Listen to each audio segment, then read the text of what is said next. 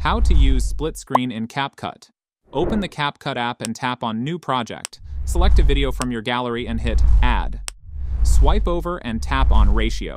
Choose the aspect ratio that suits your platform, like TikTok, 9:16. Adjust the video's position as needed and hit the check mark. Tap on the video track and scroll to the bottom menu. Tap on Overlay, then Add Overlay. Select a second video from your gallery and hit Add. Adjust the size and position of the overlay video. You can place it anywhere on the screen. Repeat this step to add more videos if needed. Ensure the videos are aligned to start at the same time by adjusting their positions on the timeline. Hit play to preview your split screen video.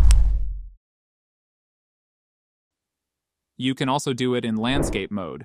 For this, choose aspect ratio, YouTube, 16:9. Adjust the video's position as needed. Make any final adjustments to the positioning or timing.